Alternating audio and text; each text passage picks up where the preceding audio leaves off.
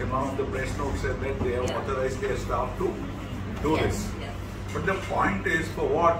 Who is doing it? For what purpose are you doing it?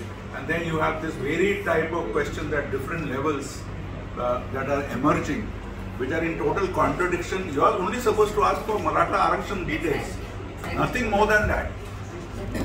And believe me, for the whole of Bombay, you cannot do a survey in 4 days' time. There is something wrong. Even if they put the entire BMC staff on the road.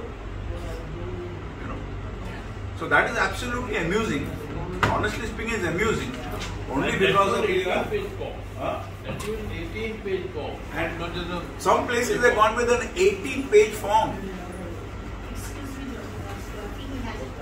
Please ask. No, not question.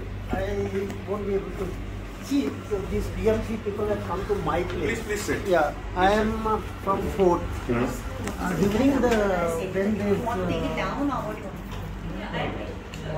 Maratha, this thing was going on.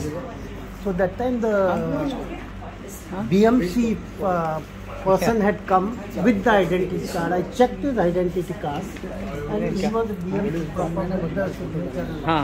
So, but he didn't ask me anything else other than my facts. My facts are my family facts. Because Are you Maratha? No, no. Then where is the question? No, I was Catholic. No, I am just telling you because all these things. This survey was for Maratha enumeration, not a general survey. So you should be vigilant. General survey and my name and all. And then they asked me to sign on the place simple way and clicked it. Yeah, you are not supposed to sign that. What do you know what you are signing? No, that whatever it is. But try and understand what I am trying to tell you. It's a Maratha survey. It's not a survey for general citizens. If it is Maratha, why should he ask you all those details? You have to be quick enough to ask. This is Maratha, why you ask? He didn't ask me Maratha.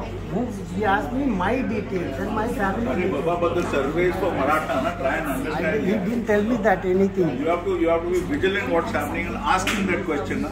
कि क्या survey है ये? तो Maratha के लिए survey है ना?